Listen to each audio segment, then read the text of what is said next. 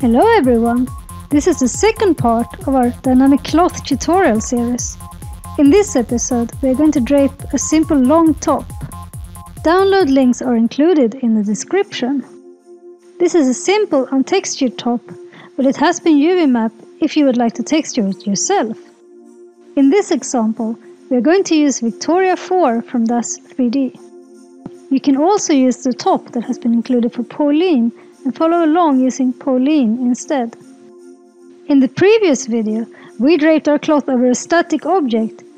Now we're going to use a figure and set our figure up with a simple animation. So, first let's load our figure. Let's make sure we're on the last frame of our 30 frame animation and choose a pose for Victoria 4. Choose a simple standing pose and make sure that Victoria's limbs stay clear of her body during the entire animation. If arms or legs are moving through the body during the animation, we will have problems. Poses are designed to be static, so it will be up to ourselves to make sure the animation we create works for dynamic clothing.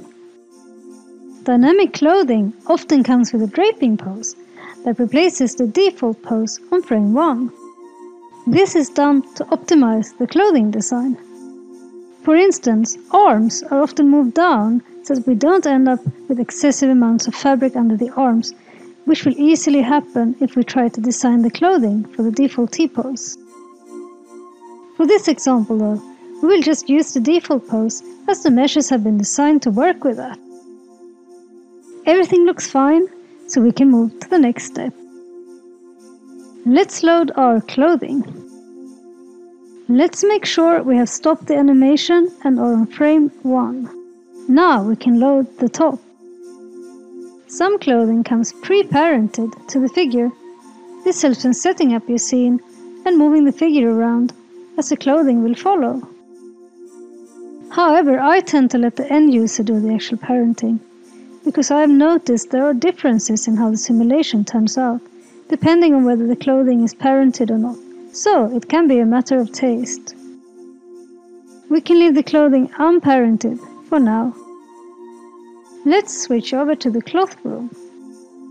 Now we can pretty much repeat what we did in the first episode. First, we create a new simulation. 30 frames is still good for a simple animation. This time, we can also click the box for cloth self-collision. This will make the cloth collide against itself as well as colliding against the figure, which helps to keep the cloth from intersecting with itself. The next step is to clothify the object. Make sure to select the correct object in the drop-down menu. The last step is to choose our collision object, this time Victoria 4. Again, we can set the collision offset and collision depth to 0.200. This is what I use for my starting point. Leave the dynamic settings at default and calculate the simulation.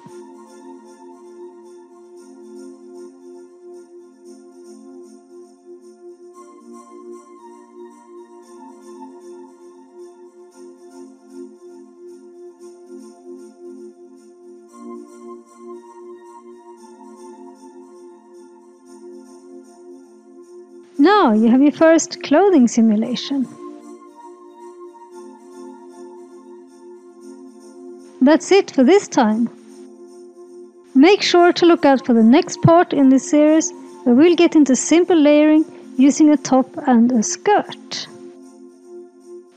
Happy rendering and see you all next time!